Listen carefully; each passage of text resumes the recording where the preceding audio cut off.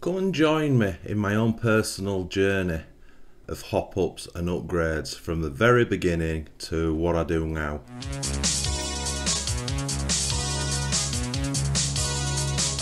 Hey guys, welcome back to TAMIYA Legends, and once again thank you for stopping by. So, hop-ups and upgrades. It can be a little bit marmite with people. I've kind of wanted to make this video for a while, but I never really knew what kind of format it would take. So basically what I've done was, obviously I have a massive love for hop-ups stroke upgrades, but as this video goes, how I look at these things doesn't actually make any sense, and I think a lot of you will agree and probably feel the same way about it. So I'm going to try go through this, as I say, we're going to go right from the beginning to where I am now with it all. So it should be quite interesting, and I'm going to give you a lot of background of my personal history, and I think when we take all that into account, what's happened up until today, it'll kind of make sense, or it should make sense, why I do what I do. So for me, there's a distinction between hop-up and bling. Sometimes they're exactly the same thing. A hop-up is bling. Sometimes bling is a hop-up. But sometimes, for me, something is just an upgrade and not bling. And here's the messed up part in my head, the way I look at it, certain things. Sometimes a piece of an upgrade, I don't see as an upgrade, I just see it as pure bling. Right, let's get into this. So, all the way back to the beginning. So, I ran around with real beat up TAMIYA cars back in the day when I was a kid. And bling wasn't a thing. 100% bling wasn't a thing. Upgrades, at that time in my RC and hobby career, lifestyle, whatever you call it, hop-ups weren't really a thing either. Now, I've done some like soul searching and trying to really sort of reminisce and think back to what I was doing. For me, an upgrade back then at the beginning would have been a better motor and a higher capacity battery, NiCad. That would have been hop-up upgrade. I don't even remember putting bearings in my cars back in the day, and bearings were mega expensive back then as well for some bizarre reason. Sometimes they were like quarter to half the price of a car. I remember seeing the adverts in like Otley Model Sport for all the various bearing kits. But my point I'm trying to make is, yeah, it wasn't a big thing, to be honest. Obviously, for me, I'm running round on, what would you be running on? So obviously for a start, it's 7.2 NiCad. I'm just trying to think of cell capacity, probably 1200 packs. Yeah, it'd have been a 1200 7.2 NiCad. And motors were 540 silver cans. So as a kid, for me, it was all about, it was about two things. It was trying to make it faster than it was, but also trying to make the runtime last longer. So I mean, with my crappy batteries back then, a 540 silver can probably got 10 minutes out of it on a 1200 pack, if that, maybe 8 minutes, I don't know. But yeah, then as I say, I got hold of some different motors, Demon, I've talked about the Kyosho Spa 240WS, Parma Cyclone, things like that. The only modified motor was the Kyosho Spa. The others were stock. But you went from a 540 and put a stock Demon in with the same battery, and oh my god, this just completely different world of running these cars just opened up, didn't it? And you know, I probably look back with rose-coloured spectacles on, but the cars were like lightning, you know. And then battery-wise, you know, I remember, what was it? TAMIYA brought out the the Extra, the EX with a gold pack. Can't remember. I think it went up to 1700 milliamps a cell. You know, all of a sudden, I can't remember what that equated to, but we're probably getting an extra 3, 4, maybe 5 minutes runtime. That's huge. That was huge back in the day. So at that stage, right at the beginning, that was kind of where my upgrades were, as it were. And then later down the line, the first, as a majority of regulars will know, the first TAMIYA kit that I actually built brand new was a Thundershot. Now, here's where I've got my memory of my first hop up. Now, I'm probably 14, 15, maybe 13, I can't remember. I'm roughly that age at that time. And I remember shortly after the Thundershock came out, the TAMIYA released the dual front shock conversion. And I remember actually going to Watley Model Sport to buy it. Now, the silly thing was, there was actually nothing wrong with the CVA monoshock on the Thundershock. I remember when we used to rag it around and jumping it off curbs and stuff, the suspension was superb on this car. But yeah, it was like you're taking that one single shock and you're going to two. It was like a big thing. And it wasn't an expensive thing. And I'll say I got it from Watley Model Sport. I remember it came in a box, and obviously it would have had the TAMIYA sort of Hop Up logo on it. Probably not the one it has today. And it kind of had like an artist, like almost a CAD drawing of the car. So it had like the two yellow CVAs coloured in, and then the drawing of the car and how they went together. And you just got the two shocks, and you got something else, and I can't remember what it was. Probably different screws and things. I can't remember. I should remember. But yeah, that's my first sort of...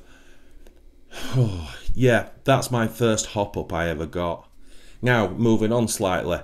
There was no more hop-ups that I can remember. Again, it was just motor upgrade and battery upgrades. That was kind of where I want. So you had the car, you were happy with the car, and it was about making it quicker and making it last longer.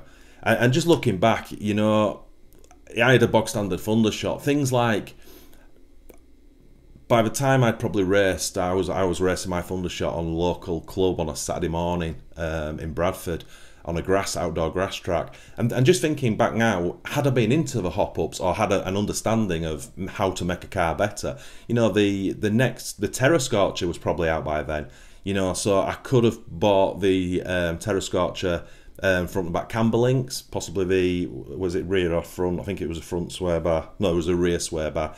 Front universal joints. You know, if I had put them on that car, they would have been genuine hop-ups. But again, that just wasn't in my head at that time. Right, so moving on in the timeline now. This probably takes us to probably 98, 99, possibly. And bearing in mind, throughout my timeline, I've been in and out of the hobby. I've not done this constantly. But for some reason, and I can't remember why, I discovered 1/10 touring car indoor carpet racing. And I just, for whatever reason, I've probably gone to watch a meeting somewhere. And just by watching it, I was like, yeah, I really want to give that a try. So I ended up buying the Schumacher SST touring car. This was Schumacher's entry-level touring car. It was actually, they did a saloon car, like a rally car as well. But this was a touring car. And I absolutely loved it. Now, it was very basic. It was FRP. I'm pretty sure it was FRP. I don't think it was carbon. Could be wrong.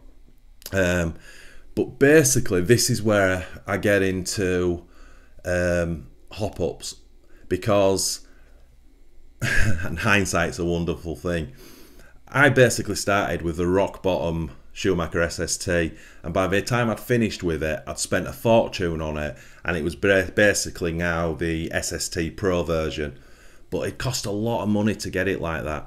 So there was the Pro version had and this is where the first...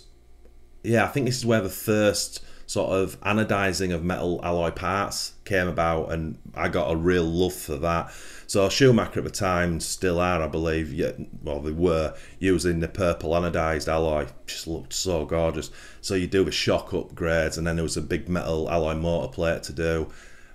Turnbuckles, drive shafts, I can't honestly remember. Whatever I could buy for that SST in hop-ups from Schumacher, I put on that car, and it was pretty much a pro, if not better, at the end of it. But again, that wasn't so much me wanting it to look better. That was, in my head back then, this would make the car better on the racetrack. Then when I was racing touring car, at one of the meetings, it was in Morley. No, it wasn't Morley. Oh my, it's on tip of my cut. Gel something. Oh my goodness. Anyway, it was an indoor sports centre. Oh, I can't believe I've forgotten the name of it. Anyway, I was racing the Schumacher there, and that's the first time that I'd ever saw the X-Ray T1 one of the lads just turned up with it, and sort of everyone were around him, and it just come out. Now the X-Ray T1, in my opinion, was an absolute game changer for the touring car scene. It went basically kind of full alloy, so you had your big alloy front and rear bulkheads. And X-Ray at the time, this was when X-Ray it came out, and it was silver. It wasn't the kind of orangey colour that X-Rays are kind of well known for. Now, I do think that the original T1 came with a plastic chassis. I'm pretty confident of that. And then after that, it went full carbon. Now, I know they did a T1 Evo, and I think they did a T1R version. Timeline-wise, I can't remember. But that picture I'm showing you was the T1, and that was full carbon and all that beautiful alloy everywhere. And just after seeing it, I honestly fell in love with that. It wasn't falling in love with that particular car. It was falling in love with what a high-end touring car looked like. And it was just like, that's amazing. At the same time, when I was racing there, as I say, I worked very close to Morley back then in Leeds. Morley Models shop, I should say. Morley Models. And I used to nip up on my lunch break probably twice a week and just buying little bits for my SST. And that was tyres and things and motors. But I always remember this. I walked in, and a lot of you Morley Models people will know who Gary is and his dad.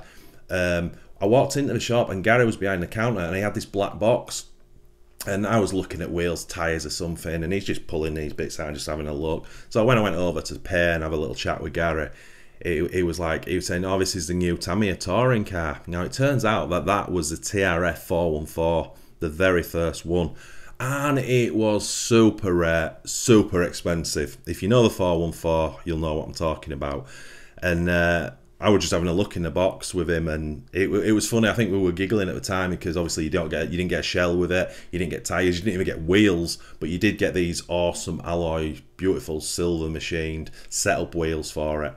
And it was mega expensive. From memory, I think it was only one kit per shop. And I think it was like 500 quid back then, so a ridiculous amount of money. And I just remember being so jealous and just like thinking, is there any way of buying it? But obviously there wasn't. I remember Gary saying at the time, because obviously it kind of just come out, and even Gary at the time was debating whether he was going to build that kit for himself and race it himself instead of just selling it on the shop, you know. But yeah, that, if you know the 414, that was Tamiya's first proper touring car that I call it. Obviously we did earlier TRFs on the TA chassis and stuff, but that one was just like, that was the beginning, full carbon and alloy front and back bulkheads, and just gorgeous looking thing. But could never afford anything like that, so I still had my SST. Anyway, time goes by and I get hold of a HPI, I need to get this right, a HPI RS4 Pro touring car, and that was the best touring car I'd ever had up till then. It was full carbon. It had the beautiful anodized, like a reddy purple aluminium on it. It was top spec, and it was a great car at the time. And I did some racing with that, but not a great deal. But that's round about the time where I started to just over appreciate just how good these high-end touring cars look. And to this day, I just adore them. They're just special, you know. I don't know why. They just look superb to me. And around about that time, I think I probably had one of my IKEA cabinets maybe, or something, or some kind of display, and I had a few touring cars, and I think I went for a little period of time, I think I started sort of collecting touring cars just to display, no shells on them or anything. So I actually went out and I bought the Team Durango, and I'll forget the name, it was the touring car, it was the 410. I think the picture I'm showing you is the version 2 of it, and I can't remember if I had a V2 or not, can't remember. And this thing was the first thing I built and put together, and this was really high end and quite expensive, but Durango had gone for this like goldy, like an orangey gold alloy, obviously full carbon, and yeah, I built that up. What a thing that was to look at. But funny enough, I did try to race that and I didn't have any luck with it because my driving wasn't the best. So anytime I clipped the guttering or whatever you call it around the indoor tracks, I broke something on it, and I just remember the front end, for me personally, it was very weak. So that car actually got the electrics taken out of it very quickly and went into like a display cabinet. So then the next one I bought was the Hubeo, and I think it's called the HS4. I remember this coming out, Otley Model Sport. I went over and bought it straight away. And do you know why I bought it? Because it had green alloy on it, and I'd never seen anything like that. Hubeo, you know, they weren't known for touring cars. I think back then, they were doing what I knew them for were 1/8 nitro cars. Back then, the 1/8 electric cars weren't a thing. It was too soon for them. But yeah, and I just remember going over, and I think I paid about 270 quid for it, and I walked out because I just thought it was cheap for what it was. Anyway, price wise, I remember they go for silly money now, and I remember Otley Model Sport. I think it was like 270, and I think a year later they still had some kits, but they were up at like 400. It was very strange. Anyway, bought that, built that one myself, and it was incredible. Just again, total full high-end touring car, carbon everywhere, that green alloy everywhere, and it just looks superb. One of my biggest regrets is I never actually ran that car, and I could have done, because that was around about the time I was off and on going to Doncaster Touring Car Club, and I don't even know why. I was right in the midst of alcoholism then, so that's probably why. But I have a big regret that I remember buying a full setup station for it as well, and it was mega expensive, and I really didn't have it that long. It was probably on display for like 5-6 months, and then I sold it on, which is a regret. But while I had these other cars all on display, that's when I bought my first sort of modern day TRF, and it was a TRF 416, and I only bought that to go in the cabinet. But I'll tell you what it is, I'll never forget the day I pulled that out. It was a brand new build I'd bought, and it was reasonably cheap, and I just remember bringing it out of the box and just how light it was in my hand. And I've just got this, because obviously TAMIYA is always #1 for me, and I'd never run a TAMIYA touring car, and I just had this 416, and you know how gorgeous it is. Just again, total high-end, carbon everywhere, and then the TAMIYA blue alloy everywhere. And it was just like, put the wheels on it, the slicks on, the dish wheels, and stuck it straight in the cabinet. Just a gorgeous looking thing. And then from memory, the last sort of, just while we're talking about that little collection, I got hold of a TAMIYA TB Evo, the first one. It came in a really cool square box. Mega, mega cool. It wasn't particularly blingy or high end, but it was the highest end TB01 they did. So it was full carbon, so main chassis, top deck, towers. It had these lovely aluminium silver shocks on, full bearing kit with it and what have you. It was really high end for what it was, but I remember getting one of those in the collection as well, and that was just a real pretty thing to look at. So with all that said, I think that's where my love for the bling side of it came from the touring cars, because although you wouldn't look at them and go, yeah, that's a blingy thing, because it's just high end and it's just everything's on it that should be on it to make it go as fast as it can, I kind of started to look at them as just pure bling, just pure eye candy. And then moving forward in the timeline again, and getting into the first, I've had to rack my brain now to figure this out, and I got some pictures of it. I was trying to work out what's, you guys and girls will know what this is like now, when you're wanting to put a load of hop-ups and upgrades on a car. It is such a buzz, isn't it? Well, back in, and I'm not too sure of the year, 2013, 14 maybe, I got hold of a Kyosho Laser ZX, sorry, the Kyosho ZX-5 Laser. It was like a ready-to-run kit. One of the best Kyosho buggies of all time, in my opinion. It ran great and it looked superb. That body shell and wing just floated my boat. Anyway, I got a pretty beat up one, and for whatever reason, I decided to go full hop up on it, and it was metal hop ups as well. So it was anodized blue, and I just bought every bit they did for it. Obviously, these were aftermarket Kyosho parts. I bought every bit and I fitted it, and I even got rid of the laser body shell and wing, and I think that was a Bulldog body set. I think Bulldog rings a bell for some reason, so it was a real cab forward. I sprayed it in this ridiculous pink colour, bought some Kyosho decals. I think it had, from memory, FTX Vantage wheels and tyres on it. But I remember finishing that, and this is where the joy came into it for me, of taking something and just adding all these bits to it, which supposedly made that car better. So it costs a fortune, and at the end of it, I don't know really what you've got. But I just remember, even all the way through to just putting a new body shell and wing on it, you know, that was completely new ground for me. And I think that's where my love for changing bits, it wasn't so much bling, but, you know, just for that chasing parts, and then getting them all, and then starting that project where you've got a perfectly good car, but you just take bits off and add these bits on, and at the end of it, you just look in. For me personally, I just look at in awe of it, and it's like, yes, look what I've created. Do you know what I mean? And I know some of you out there know exactly what I'm talking about. It's a special part of the hobby.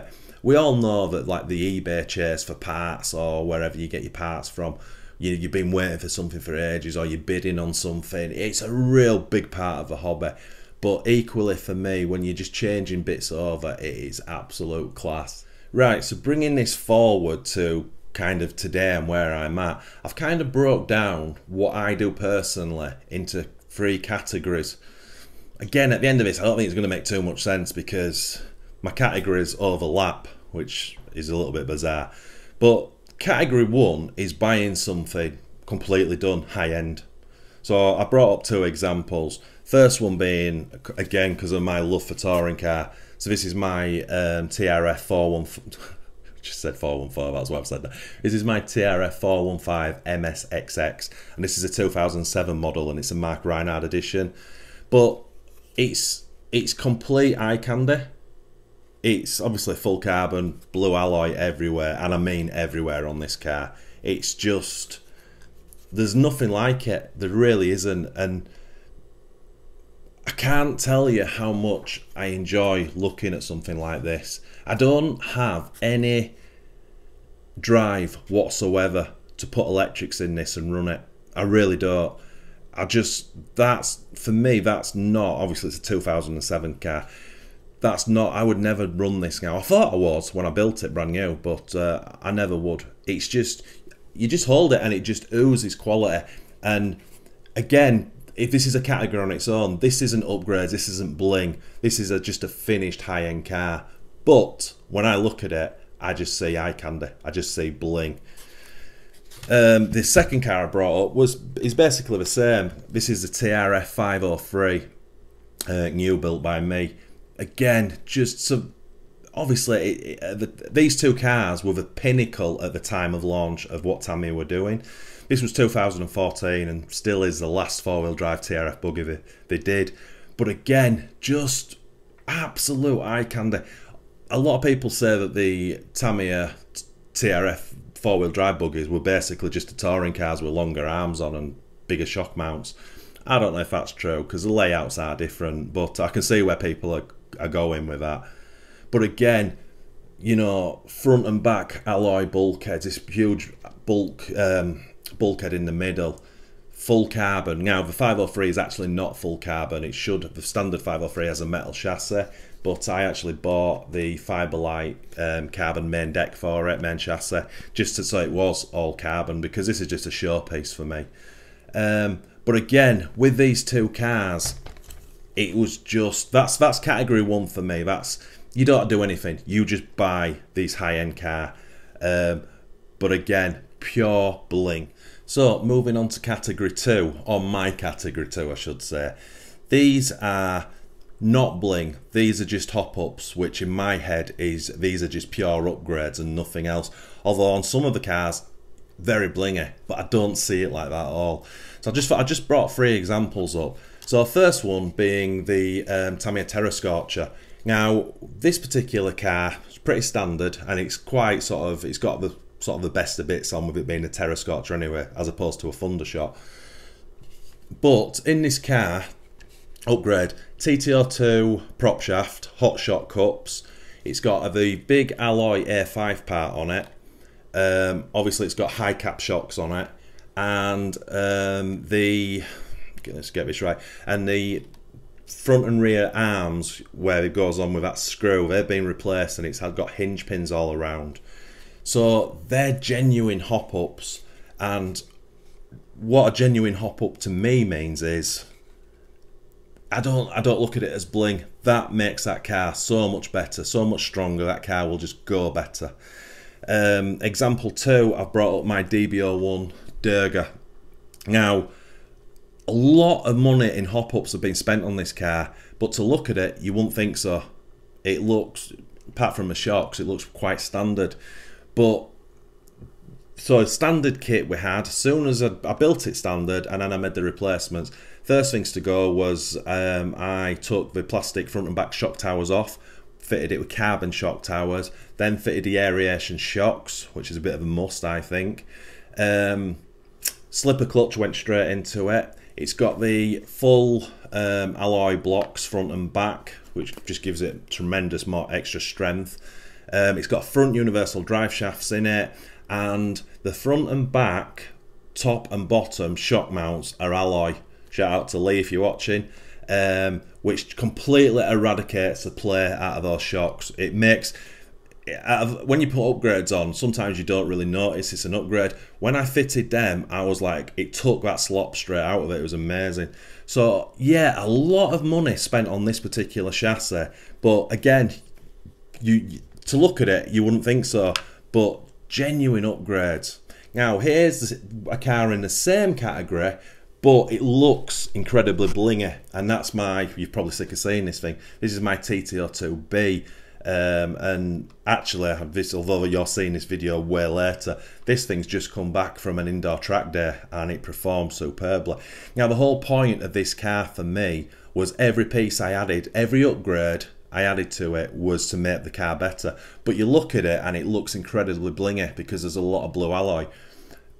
Now, in my head, I don't see that as a blingy car. That's got nothing to do with it. All those bits that are fitted on this car make this car go better, and I proved that point at the track. So just quickly, from a standard TT02B, we took the plastic shock towers off, FRP shock towers, a DFO3 shocks. There's got the alloy steering set, alloy prop shaft and cups. It's got alloy UJs front and back, full bearing kit. Oh god, aluminium motor mount. Yeah, it's just, it looks blingy, but it's actually not in my head. So that's category 2. Then we move on to category 3, which is a real odd one. I know this is an odd one. 100% I know this is an odd one. But this is such a fun part of it. So category 3 is basically getting rid of the word upgrade, and you're just fitting bling for no other reason than you want the car to look good. I don't care if it runs better. I've brought 2 examples up, and I've got a third example of one which will really not make sense. First example I brought up is my TC01. I ran this, built this car new, I ran it standard, loved it, had a touring car shell on it, not the Formula E. But when I'd finished, I'd done with it, and I'd finished a beautiful Formula E shell, I had to buy this bling for it. I had to, and it's not cheap. So we've got the TRF shocks. I had to buy the TRF shock retainers, TRF shock extensions, the alloy pivots, and again, obviously that's front and back. The wheels help it look because they're the same colour, so it makes it look blingy. But yeah, the only purpose, I don't care how those parts work. That's pretty ridiculous, isn't it? I honestly don't care how those parts work. They just have to look like that. Because for me personally, it takes that chassis to the next level. And even though I don't see those bits when the shell's on, I know they're there. That's weird, isn't it? When you just say that out loud, that makes no sense whatsoever. So the good thing is, I'm aware that it makes no sense, but it doesn't stop me. Second example is the new TD4 Super Avanti. Now, I did this in stages, but basically this kit out of the box could do with a few hop-ups straight away. What is it? I think there's 2 and there's a possible third.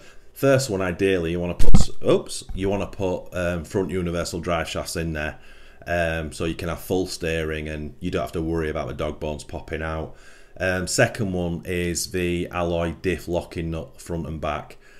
People have got away with using the plastic ones, but I just changed them to that one straight away. And the third one is the servo mount alloy mount, but I've seen YouTube channels who have fitted them, and the steering hasn't improved dramatically. But you know, 2 or 3 kind of upgrades that really the kit needed from me off. But everything else on this car that I fitted is complete pointless, and it's just all about bling and eye candy. It's as bad as this one. It makes no sense. Now, again, shout out to Keith. I was given these parts. I probably wouldn't have done this off my own back, as it were, but given the opportunity to do it, and this is now, I think, apart from titanium screws, this has got every TD4 hop up available. So obviously, at the time I fitted the aeration shocks, it came with a blue prop shaft, but all the turnbuckles are now TRF blue. It's got the blue front and back sway bars, it's got the pivots, it's got the full alloy steering, it's got the block at the back, it's probably other stuff. It's got slipper clutching now as well. It's got that pivot arm there. Yeah, that is exactly, to me now, that's exactly as a TCO1. I don't, I'm going to say it again and it makes no sense. I don't care if those bits make that car go better, if you can get better lap times or it's more enjoyable to run with those. I don't care. It just has to look like that, which is crazy, isn't it? But I bet a lot of people watching this fully, you're probably with me, you get it. And here's the third car that I've chose to show you, which is in category 3, which is basically just bling, but it shouldn't be in that category. And this is my broken thinking with it that I was trying to explain earlier. So straight off the bat, this is my top spec, top force that I built. It's absolutely stunning, and there's a lot more I could do to it if I had the TAMIYA tokens to do it. But what's funny about this thing, this was, I built this before the Riri Evo came out, and this was built from a standard top force. So full carbon everything, shout out to Nick. Full sort of alloy everything, shout out to Bora if you're watching for those amazing alloy parts you make. So yeah, I put this together and I wanted a full spec top force, and as I say, there is other bits I could put on it. It's not finished. Well, it is finished for me, but if I had money I could go further with it. But again, so we made it full carbon, big bore aeration shocks, all the blue turnbuckles everywhere, alloy motor mount, we've got the alloy prop shaft and cups, we've got the wheel speed alloy steering system in there, and then the rest of the blue that's scattered all around it are Bora's amazing bits. I've even got blue ball ends and nuts on this car where I can. It's just crazy, and that big front alloy brace on it. Now, this is the messed up thing. This is the weird way I think of this car. I can honestly say, hand on heart, this is a full spec car. Every part on this car is to make this car go better. 100%. There is not an ounce of bling on this car which is just to look good. Everything on this car makes this car stronger and a lot more durable. I know that. However, I can't look at this car like this. This car to me is just eye candy. This is just bling. And this is where, in my weird mind, this is where the bling distorts. Bling and upgrades distorts. You know, I should just be saying, yeah, it's fully upgraded, looks great, but I don't care about the upgrades. I don't care if this car is pretty much as strong as it can be. It's bling, and it was made, and I spent the money to make it look like eye candy. Which is weird, isn't it? I hope I'm making sense in what I'm trying to say. It's just a very strange way of doing things. And that's kind of my 3 categories. So I've got, just to recap, what is it? Because it's confusing for me. So you've got your high-end kits, which are all done for you, which you don't usually change unless you're racing them. And they're just, although you could say it's got every upgrade, it's got all the bling pieces, but again, it's just a high-end buggy. Category 2 is all the hop-ups, genuine upgrades that I don't look at as bling. They just make that car better. And in category 3, where it's basically, what's that saying? We're polishing turds. Some people would say that with what I've done about the TTO2B. But, you know, it's like spending all that cash on those extra blingy bits just to make it look good. And as you all know, these parts are not cheap. I dread to think how much this thing cost me to put together. I know it is seriously hundreds and hundreds of pounds. I think this is around about 700-800 quid that it cost me to put together. Anyway, you know, what I'm saying is it doesn't make any sense to do it, but it does to me, and I know it does to a lot of you girls and guys and girls. It's just, it's such a journey. I don't know, this has probably been a way long video, and it's probably not making too much sense because I've kind of made it in one sitting. I've not wrote anything down, I'm just kind of saying what I think. But yeah, I think I've kind of explained where my love for Hop Ups and Bling started, and obviously it was definitely the 110 touring car, and how that's followed me all the way along to today, where, you know, I've now got these imaginarily 3 categories that I do with my collection. You know, it's funny, and to be honest, I've got no plans. I think I've got to the stage now of category 3 where you're just blinging stuff up massively. I'm really calming down on that because I don't need every car done like that, and it's just way too expensive. Although I do have, over time of making this video, I still have my DB02 Leonis to build, and that's just about got every TAMIYA genuine hop up to go on it, and it's a crazy, it's a bag full of blue bits, so that's going to be pretty epic. But after that one's done, I'm pretty much doing stuff standard again. I've kind of been there, done that. You know, I'll give you an example of TD2. As I'm making this video now, the TD2 is just landing in the UK and stuff. You know, I thought I was going to do what I did with the TD4. You know, a fancy big wing on it, do something different with the liveries and stuff, shocks and any blue bits. But I'm kind of thinking against that now. I think I'll just build a standard TD2, and that's probably just down to cost, I guess. I don't know. It's interesting why some cars have to do it and some cars I'm like, yeah, I don't need to do that. Anyway, I'll shut up. I have no idea. I think this video is going to sound very mixed up. So if it does, I apologise. And if it didn't make any sense to you, I apologise. But if you're still watching, it must have been entertaining enough. So I will end this video here. As always, my friends, thanks so much for watching my rubbish. It's massively appreciated. If you are new to this channel and you're still watching, wow, maybe give this video a thumbs up. If you do that and you're not subscribed, go subscribe. And if you do those 2 things, go hit that notification bell buzzer for my weekly videos. That'd be absolutely outstanding and massively appreciated. And as always, my friends, happy RCing.